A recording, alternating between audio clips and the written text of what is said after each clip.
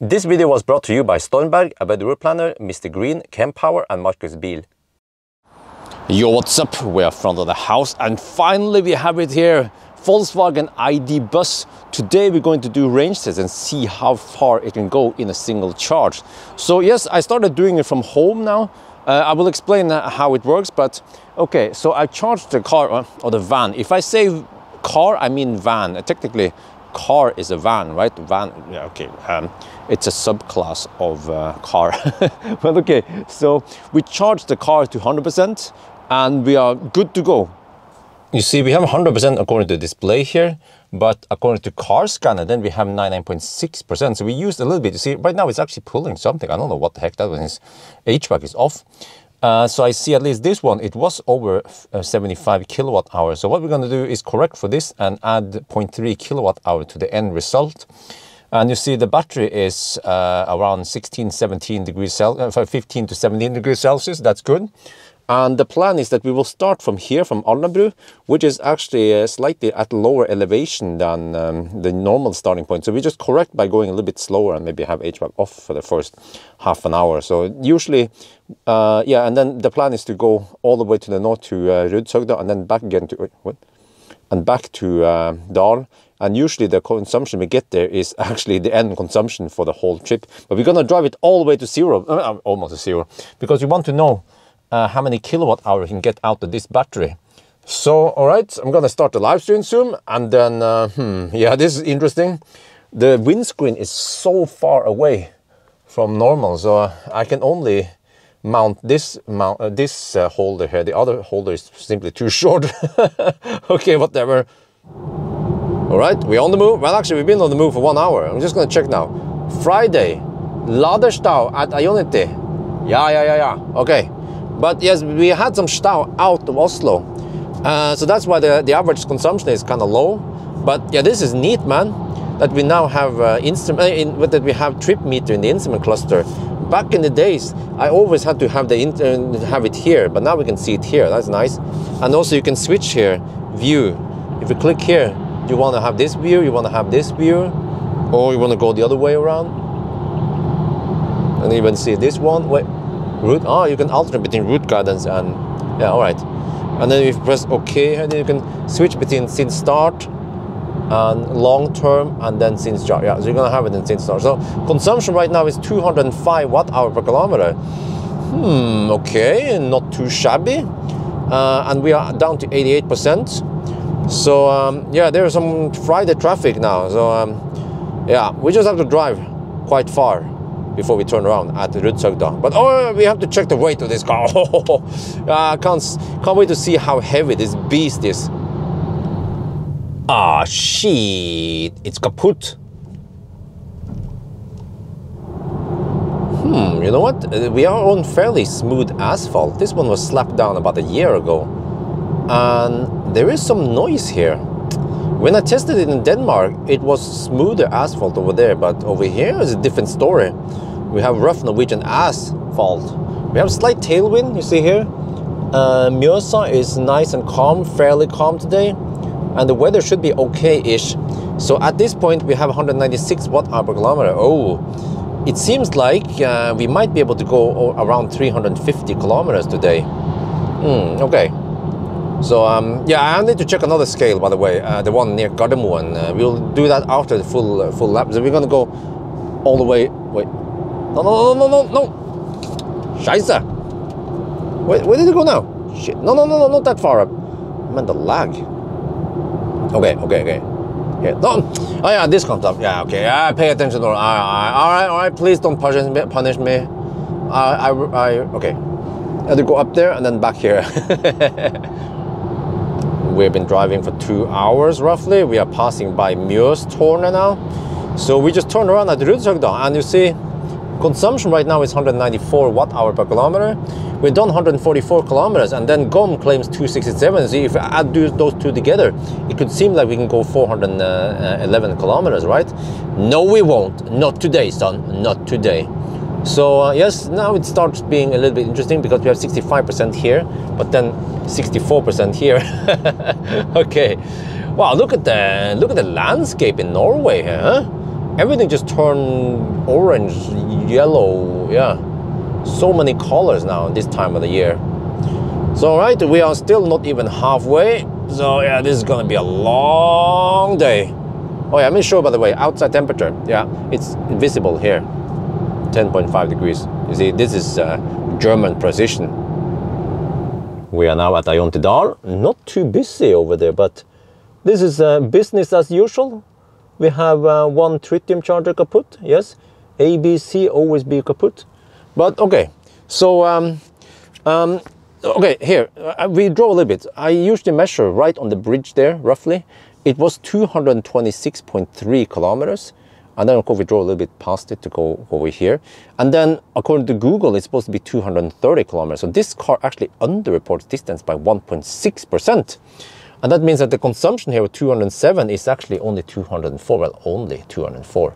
All right, so now we're gonna take a little pit stop because we've been driving for over 3 hours. All right, check the weight. Front axle, 1280, oh, oops. The whole car. Oh, 2,600, oh, well, well, well. Not too shabby. Less than fat e-tron.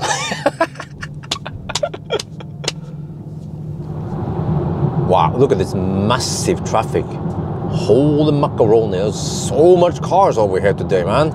Yeah, by the way, I'm just trolling you guys because everything is relative.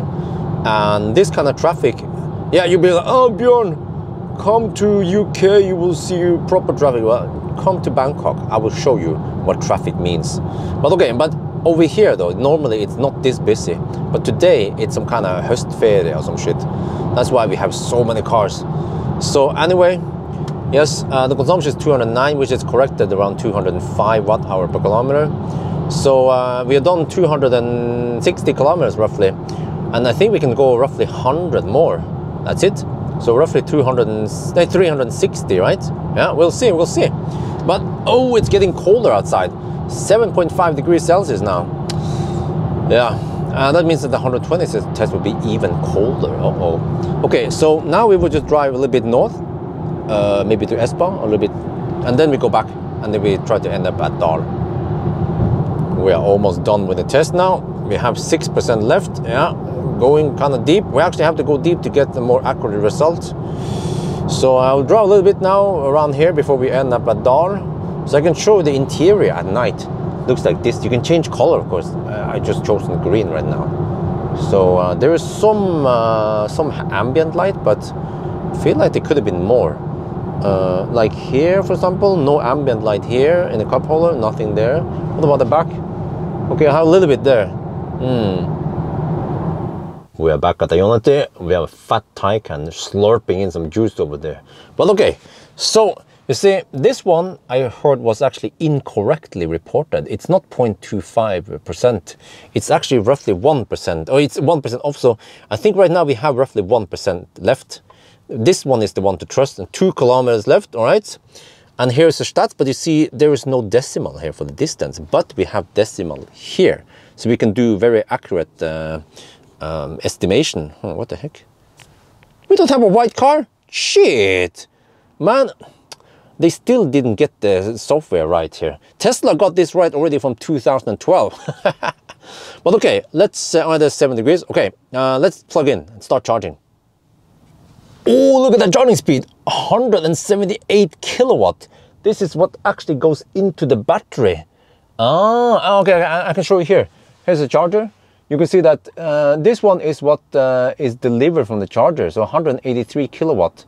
Yeah, so some people might see this one and think that, okay, the car is taking 183. Nope, it's actually taking 178. And then I bet, yeah, I bet there's some battery heating going on there, taking the remaining 5 kilowatts. Wait, but this is slightly faster than the ID.5. Oh, we need to do a charging test. Whoa, look at this speed, huh? 186 kilowatts. Wait. Maybe we should just do the charging test now. Wait. We can just do that afterwards. Yeah, it doesn't matter. Then we have a nice and hot battery. Wow, it's taking 500 amp. Huh? Wait. What about the charger? the charger is now saying, okay, 189 kilowatt. All right, so I stopped charging, I drove a little loop, I came back here with perfect temperature. And now we're actually recording the charging session that will be in the charging video. And look here, okay, so actually what we saw was that at 22 degrees Celsius, the heater will stop. You can see here that the auxiliary power is now not in use. And you see, oh, we get 183 kilowatt. The reason why it's not higher is because the voltage is a little bit too low. But this is massive. Man, I can't wait for the 1,000 kilometer challenge. Need to see how fast this thing charges. All right, we've been charging for a while. I had some food, I had some snack, and I'll be watching the charging screen. Look at the speed. At 84%, it's taking 81 kilowatt. e-tron, go home. Man, we've been doing I prioritized the charging test, but now the problem is that it started raining. Uh-oh. Well, it's not supposed to rain now. It's supposed to rain in 2-3 hours. This will surely affect the consumption, but barely, because we're almost done charging now. And I can show you that we actually gone for 100%. And you see 42 minutes. We are almost done. Okay, but anyway, yeah, we just have to hurry because, yeah, for the few, now it's not that bad. Until the tarmac it's soaked with wet road, I mean, or rain. Yeah. So, yeah, hopefully we'll still get okay result. We are now on the high-speed test. Oh, it's raining now. This is not ideal, but I guess it will just be a wet entry then. And yeah, either way, I think the biggest energy drain when going at high speed is the drag of the car or the van anyway. But yeah, so there is no other way to wait anyway. So we're just gonna go for it, and hopefully it will be drier maybe on other sections. So yeah, I have to cruise at 123 on the speedo. The consumption seems a bit high right now. We have this one here, and we have this one here that reset manually. So we just have to see then. But I have to say the noise level here is not that bad at high speed. Okay, so far so good then. I mean, eventually I need to measure this properly at the noise measuring stretch directly compared to other cars I've tested. And now you see the interior at night. Yeah, green. Oh, I actually like it. Okay, we have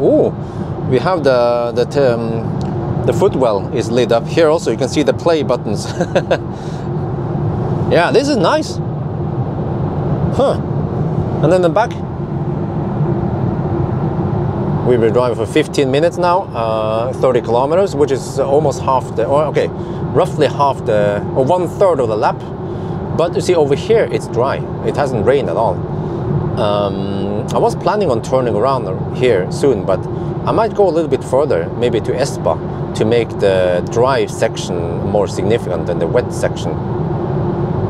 Oh, and the consumption right now is 291 watt-hour per kilometer, but we have tailwind. So once we go back with the headwind and uphill, then it will be higher. And this car is equipped with the ID adaptive LED matrix stuff. Zoop! Boom! Awesome headlights! Oh, just like the ID3, ID4. Oh yeah, and it's matrix. You see it? Yeah, there. It blocks out the oncoming traffic. Oh yeah, see over there, yeah, the right side is lit up, and then, yeah, this is great.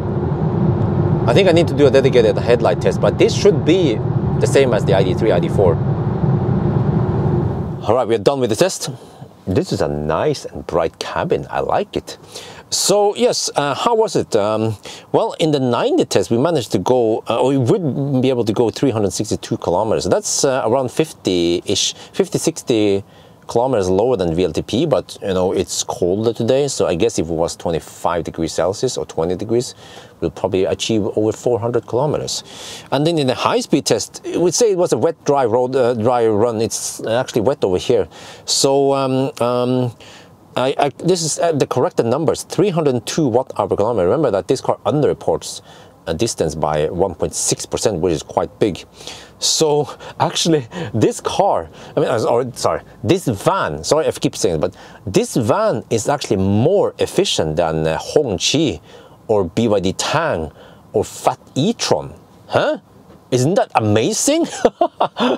So just to put things in perspective, that's a big van here.